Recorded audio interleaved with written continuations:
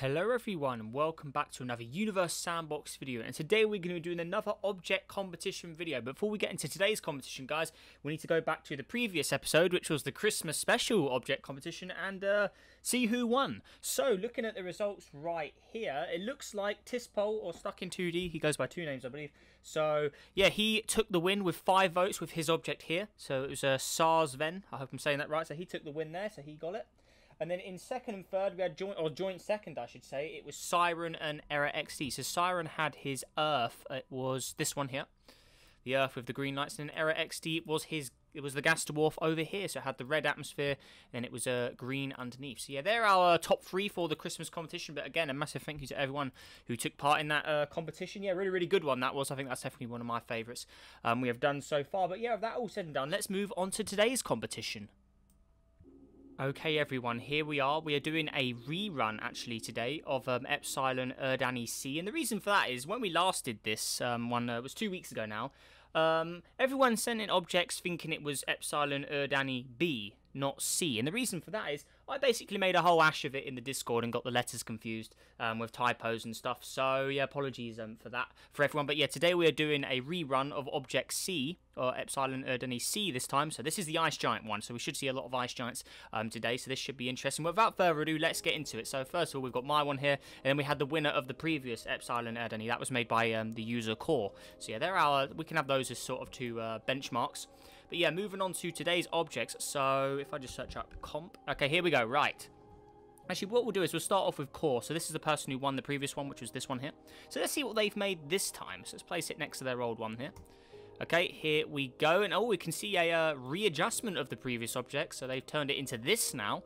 So look at that. So it's a little more blended together. The band colours looking very nice. Still got the pale white colour theme going on it there. Very nice indeed. So yeah, that's the user Core. And I believe a lot of people put descriptions. So let me just check it. Did they put one for theirs? Let's see here. No, they didn't. Okay, so this one's got 70 bands, apparently. Okay. Right, moving on. Next object in the list, we have got... Okay, whose is this? This is Siren's. Okay, so let's see what Siren put for his object. Okay, right, let's place it in. Oh, okay, this thing's quite big. Right, here we go. Epsilon Eridani C. Okay, ooh, okay. Oh, look at this. Right, okay, so... made a lighter cyan blue coloured gas giant with a thick atmosphere. Take a look under the clouds and the atmosphere to see the surface. Surface is light blue cyan with a storm. Flashlight lighting for the weirdest effect. Oh yes, we're definitely having a peek at that. If you put the surface colours on default, you'll be able to see how the atmosphere was supposed to look, but it messes with the surface colours. Okay, right. So we'll go on to flashlight mode first of all. So flashlight. Okay, here we are. Right, and then we need to look underneath the clouds of this guy. So here we go. Oh, yes. Look at that. It's got the clouds.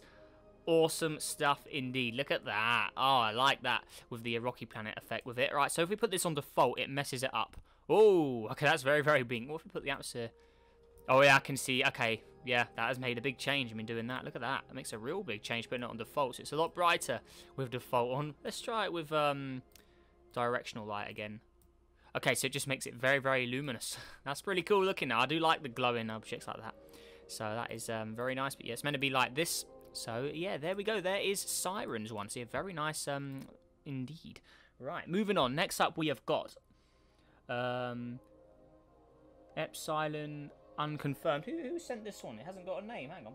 Let's just find who this is. Okay, this is Stuck in 2D. So this is the guy who won the previous competition, the Christmas one. So... Epsilon Eridani C Unconfirmed. Okay, so let's see what he has made for today. Oh, this is kind of a we've seen one. He sent one like this in for another one of the competitions. It's definitely a different version. I wonder if I still have the version he sent. There was definitely an object that looked like this from a previous competition. I'm not exactly sure which one it was, but yeah, he definitely sent one like this, which is similar, and I really, really liked it. I remember. So I wonder if I still have a copy of it. It's definitely from one of the more recent one of these we've done, but I'm not going to spend all day looking for it. But yeah, this definitely reminds me of one we saw in a previous competition. It looks very nice indeed. I think it was the gas dwarf. Possibly, I'm not entirely sure, but yeah, let's just go ahead and put that back in. Oh well, but yeah, here it is. So very nice shades of teal blue, bit of like light cyan blue. We can see a few white bands in there as well, looking very nice indeed. So let's see. So he put a massive description for this one. Okay, so this is my Epsilon Eridani C. Make sure you add 2 to 4 radii rings. Oh, he wants me to add rings. Okay, so we'll just put it over here.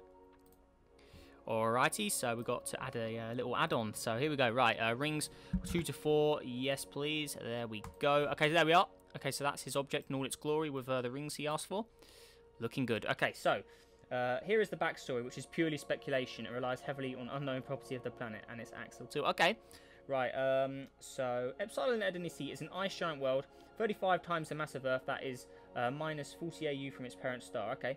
The planet is a common name being Ran. Okay, it's a bit further out than Neptune. Despite this, it has quite an intense source of internal heat, which fuels its stormy atmosphere. So remember, this thing is an ice giant. It's larger than Uranus and Neptune, so yeah, it's pretty cool.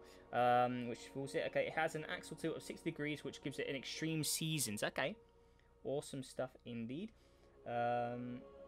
As well as its flip temperature effect. I talked about it in the description of my Christmas object. Right now, the southern hemisphere is experiencing summer. Thus, its seasonal band is very prominent. Okay, right. Hang on, I can't remember if I rotated on. Let me just put it in again. Oh, so it is rotated. Yeah, I rotated it the correct way up. So, for instance, it is actually supposed to look like this. So, if I just fix the original one. So, it's supposed to be on a tilt like this. That's the way it's intended to be. So, there we go. That's roughly correct. So, yeah, the 90-degree tilt. Let's just go ahead and delete that copied one. So, there we go. So, it's got its rings as well. So, yeah. Now it's having its pretty cool season. So we can see this area down here. So this is the southern hemisphere is experiencing summer. So this is the summer area, and obviously behind will be the winter area because it's on a tilt. So yeah, looking good stuff.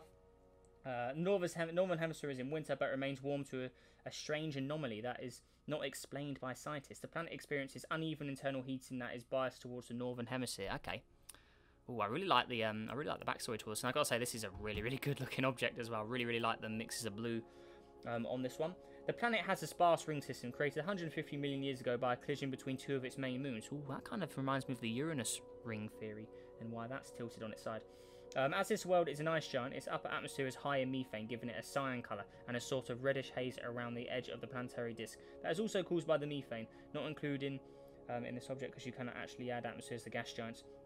Unless you do big brain modeling. Well, one thing we can actually quickly do. So he said, did he say it had a reddish haze? Okay. So what we can quickly do, we can do a little sneak just to get it the way he said about it in his little backstory. So what we can do is, it doesn't have to. It'll just be any. We'll just do it. I'll just put an Earth in actually. So we'll put an Earth in. We also need to make it a lot bigger. So we'll put it to around 5.3 Earths, like so. And what we'll do is we'll just drag it inside. I know a lot of people like doing this, but we'll just simply do this. So you can see there's an atmosphere now on it. So let's just try and get it exactly right. So something like that. Okay. So now we can see there's a slight... Yeah, you can see the atmosphere is slightly there. We may need to make the Earth slightly bigger. If I can select the Earth, that would be nice. Can I... Earth, please? No? So you just have to... Yeah, there you go. Okay, so now we can see the atmosphere of the Earth is now around Epsilon. So now we just need to select the Earth itself so we can modify it. So he said he wanted a reddish sort of haze to it. So simply like... Something like that. I mean, that does look really cool. So, let's see here. So, he said, because you cannot add atmospheres, it says a reddish haze. So, I wouldn't make it too bright, but maybe something like that he intends. Reddish sort of haze. It's not like fully red, but you've got a slight reddish sort of haze going on there. So, something like that, I think he's, that's the way I sort of interpret it. So, yeah, there we go. Awesome stuff indeed. The main ice present in this ice giant is water ice, which means there is a bottomless abyssal Earth-like sea under the atmosphere of hydrogen, helium, methane. Yeah, very nice little story for that. Very cool. Right, right, back to comp. So who have we got next? Right, next up we have got Demunix one. So let's go ahead and place his over here. Okay, so here we go. So we've got some more nice mixes of colours in here. That's looking gorgeous as well. Oh yes, look at that. So he said, okay, so this planet was originally called... Okay, so he gave it a custom name. So Melahel, I think is how he said it. It's as it was originally called, or as it was originally called, I should say. Epsilon Eridani is a young, beautiful, turquoise, mega-banded, 863 band ice giant, 45 times more massive than the Earth, orbiting the less massive but sun-like orange dwarf Epsilon Eridani at a distance of 37 astronomical units.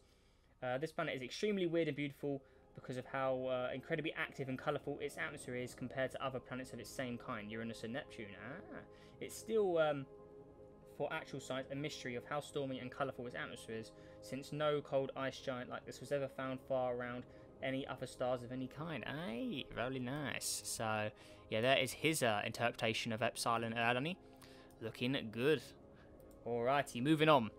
Right, next up we have got Gigaman's one. So let's see what he has made for us today. So let's go ahead and have a look at it. So here we go. So this one's also tilted on its side. So we can see a trend here. The tilt, very nice indeed. So here we go. So he's got a real mixture of bands in there. Okay, so let's see. Did he leave any description? Let's have a look. No, he just sent his object. So there's Gigaman's one. So it's got a nice mix of dark blues, light blues, all mixtures of everything in there. So there is his object. Looking good.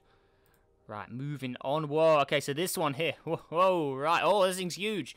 Right, what's going on over here? And that is a very, very funky ice giant with lots of red and white in it. So this is, hang on, I didn't even see whose one this was. So this is Iris the Great. Okay, so did he leave any description? Let's see. No, he didn't leave a description either. So here is his one. Okay, look at that. So yeah, very, very intense with the reds on it. I mean, it definitely stands out from the pack if you look from a distance. I mean, yeah, pretty crazy stuff indeed there. And then, yeah, there's his one. So moving on to the last objects, we've got Tuppy's object over here. So let's go ahead and place his one in. Okay, so here we are. So again, we've got a nice mixture of light coloured bands. I think he left a description for his as well. So let's quickly see if I can quickly locate it, because he sent me a text file. So let's go ahead and open it. Right, so where are we? Come on, where is it? I can't even find it now. There we go. Right, here we go. Right, so his description is, okay. Right, he also wants some rings on it, like the one earlier. So let's go ahead and quickly add that in. So, yeah, we need to go to the rings. What am I doing? Nope, get rid of that. Right, rings 2 to 4. So add to that one. There we go. So there's the rings for his one as well. Awesome stuff. Okay, looking good. Okay, so he says, add the rings. Okay. Oh no, he wants certain colours as well. Okay, very, very specific. Okay, so let's quickly just Control Z and remove those. So he wants 2 sets of rings. Okay, so like this then. So manual, and then he wants this shade of colour. I mean, it's very, very specific. So add ring like that. There we go. So it's a very, very intense blue shade there. Put 2 layers, and then the second one, it needs to be this colour. So let's see what this colour comes out. So it's a mixture of 2 different shades of ring. In the same ring here, so like this. So he wants that one now. Did the ring get added? Oh yeah, I can see it. There is lighter and darker blues in this. So that's the rings he wants for it. So yeah, there you go. So very, very blue set of rings there. Okay, right. The nickname of the planet is Hente. So let's go to the description. Okay, it's a cold planet with breezing winters and scorched summers of over 300 degrees Celsius. You might want to stay away, but after all, it's still a beauty. Inside its surface, you can find frozen oceans, colourful algae, a lot of toxic clouds. It snows a lot here in some parts of the planet. You can find liquid water. Contrary to the popular belief, it actually contains a breathable oxygen. Oh, hang on, let me just scroll on this text file. And a really rare species of microorganisms. But don't pack your things yet. It's a toxic planet and has a frozen ocean wasteland after all, okay? Hentes is mostly composed of methane, which gives it a cyan colouring. It is unknown what makes the surface so colourful. Its rings were formed when it collided with a big rocky planet. Okay. At night time, you see beautiful neon oceans, and this, if you touch it, it's like touching jelly. If you ask how it smells like ice cream, but if you inhale it, you would choke to death. Fun, right? Okay, and then the gas giant inside the surface is so dense that it almost feels like hitting a wall. There is a snowstorm that rages for 700 years straight. In autumn season, you can see the oceans of clouds changing colour. That is my description of Epsilon Eridani Sea. Hopefully you enjoyed it. So yeah, there's his one. So yeah, there we go. That is the full lineup of all the objects. So if we get a actually proper lineup of them all now, we need to make this big boy a lot smaller for a start. So let's go ahead and get it the correct sort of size. So there we go. That works. So we'll have it on the end. Okay, so make live. Okay, so here we are. And now we'll go through them all once again. So we'll start with the crazy red one. So, yeah, the red one was... This was... oh, go back to comp. There we go. Okay, so this was Iris the Great's one. That was the crazy, funky red one. Then next up, we had Gigaman's one here. This was definitely Gigaman's. Oh, can I... There we go. Yep, select the planet, please, not the rings. So there's Gigaman's one. Okay, then there's that red Earth. We'll just get rid of that thing. We don't need it anymore. So yeah, then we had Tispol's one here, or Stuck in 2D is his name now. Yeah, he changed his name. So yeah, that is his one there. So that's got the very nice mix of teal and dark blue in there. And then we had Siren's one here. So he's the only one who went with a rocky planet base for this object. So there it is there. And also if we look underneath, this one had the very intense purple underneath, which is really, really cool. So yeah, there is Siren's one. Then we had my classic old one here. Obviously, you can't vote for that. And then the winner of the previous Epsilon comp can't vote for that one either. Then we had this one here. This was Tuppy's one, which we just visited. And then moving on, we had Demunix one over here with a nice mix of the light, sort of almost turquoisey green, light pale shades of blue there. And then lastly, we had Core, who was the winner of the previous Epsilon competition. So yeah, there we go. There is your full lineup of objects. So as always, good luck to everyone in the voting for this competition. This one should be interesting, so I'm very interested to see who will come out on top of this one. So if you'd like to vote, make sure to join my Discord server, link in the description, and you can vote by adding the reaction to whoever you want to vote for. Make sure you can only vote for one person as well, because some people like to vote for all of them, which doesn't make any sense, because if you vote for all of them, then there's no point voting, because they all get +1 point. So yeah, pretty weird, and please don't do that. But yeah, that all said and done, guys, a massive thank you for watching today's object competition video. And if you'd like to participate in the future, make sure to also join my Discord server, link in the description. And also, guys, let's see if we can go for 30 likes on today's object competition video, and also subscribe if you're new. Helps on the journey to 19,000 subscribers before the end of the year. We're almost there. We're over halfway, from 18 to 19 now. I think we're at 18, sort of 500 now, so we're so close to getting that 19,000 for the end of the year. Let's see if we can do it. That'd be absolutely amazing. But yeah, with that all said and done, guys, make sure you have a great day, stay safe out there, and I'll see you in the next video. Goodbye.